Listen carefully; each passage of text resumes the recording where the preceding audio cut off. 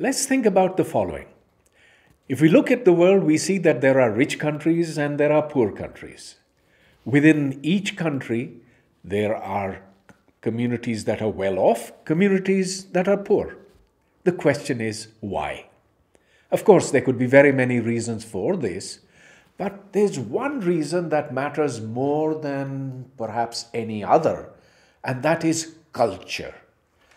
Culture can be very widely defined. It's the way that people think, their habits, the way they enjoy life, the way in which they relate to the other gender, and so forth. Now, this is something that was investigated by a German sociologist, Max Weber, something like 100 or 125 years ago. He wrote a book. It was called The Protestant Ethic and the Spirit of Capitalism. That book was based upon very extensive research, and what Weber tried to do was to understand why it is that two groups of Christians, Protestants on the one hand, Catholics on the other, both living in Germany and in Europe in general, were very different in terms of their achievements. The Protestants did very well, and in fact, they were the people who went and founded America. On the other hand, the Catholics, well, didn't do too well. Now, since that time, there have been a lot of books and a lot of research done on this subject. I have some of them before me over here. There's a bunch over here. And there are other investigations of how society has been affected by culture. I cannot say that I agree with everything that there is in the books, but certain things do make a lot of sense to me, and I'd like to discuss these with you. In this book, Culture Matters, for example, there's something that's defined as cultural capital. Now, normally, capital is that financial capital which, when invested, leads to more money following an investment. But here, culture is related to how fast a society progresses, how well it does. And cultural capital can be traced to a number of factors.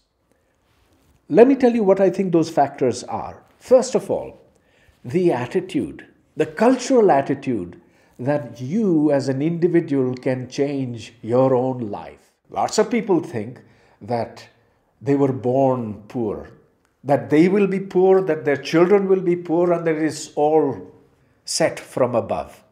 In such a situation, you have low cultural capital. On the other hand, if you have a society where people believe that they can actually change themselves, they can change their circumstances, that's where there is high cultural capital.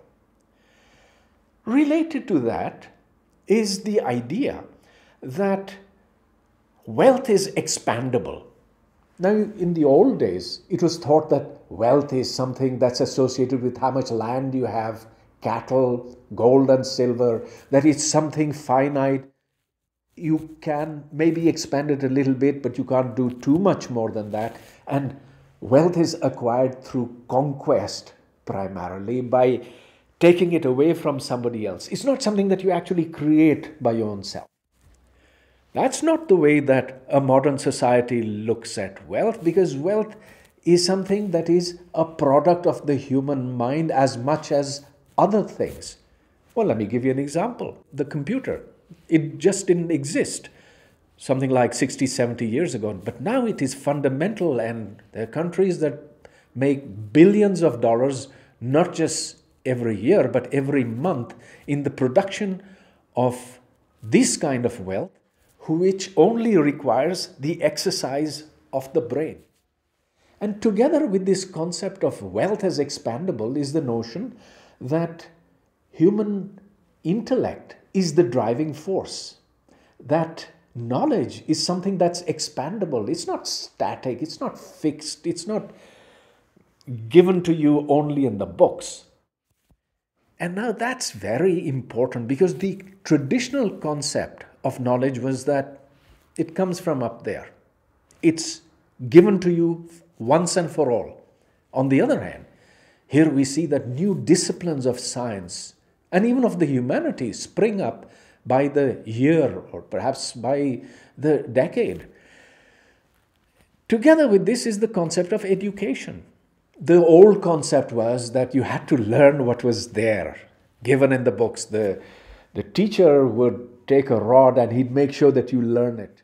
The modern concept of education is totally different. It's something that's internalized.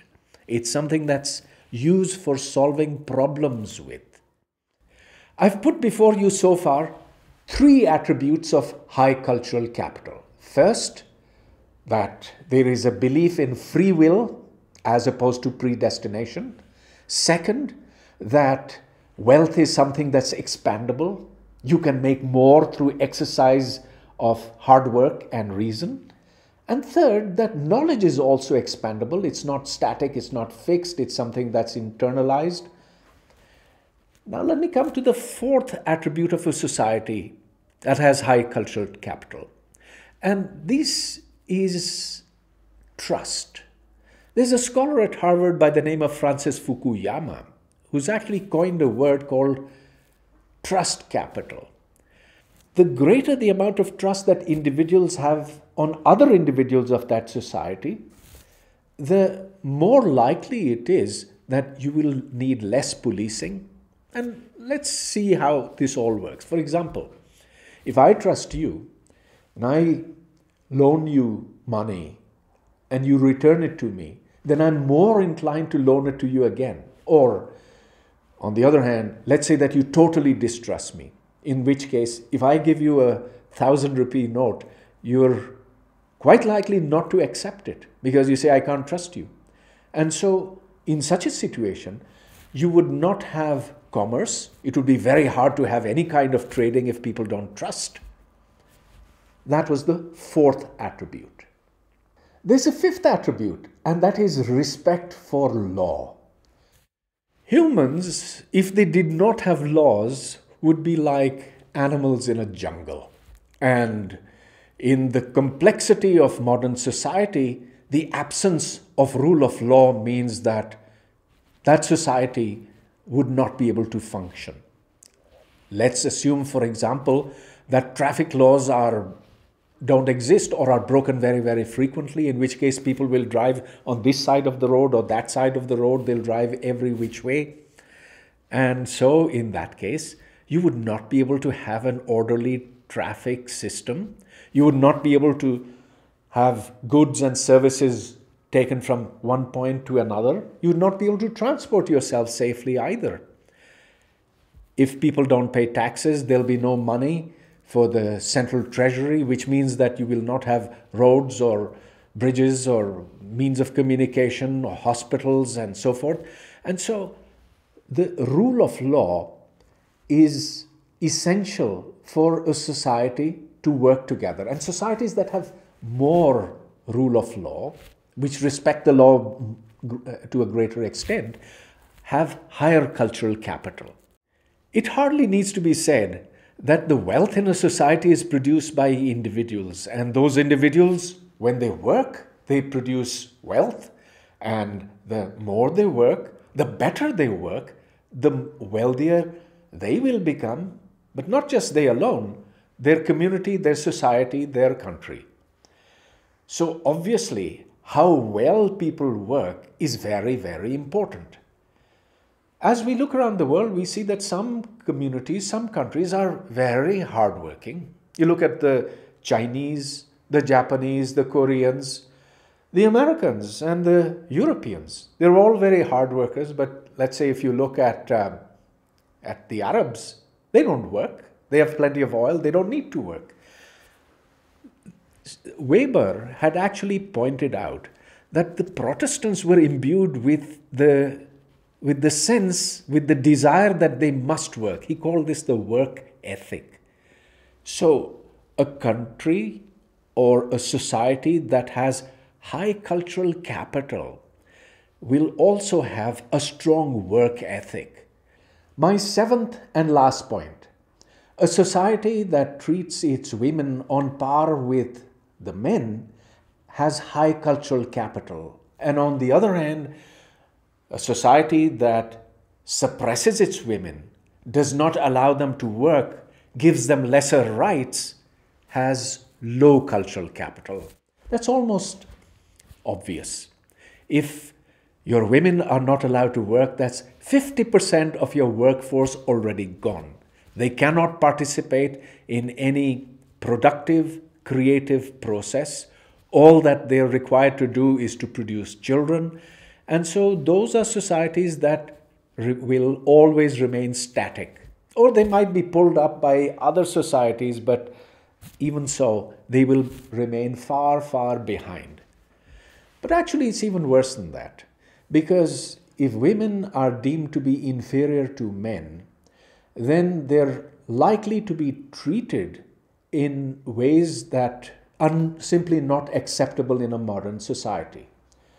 You have very frequently women being killed, wives being killed by their husbands, or daughters being killed by their brothers or their fathers, and so forth. Well, properly speaking, such societies don't belong to the modern age. They would be perhaps normal for medieval times or for the Stone Age. Of course, society is changing everywhere, and culture is changing everywhere. The way that we live today is very different from the way that our fathers and our grandfathers lived. And so, although culture is a major determinant in how well a society does, yet it's not something static and fixed. It's something that you and I can change. Through human effort, through volition, through struggle, culture can be made to change. And so there lies the hope.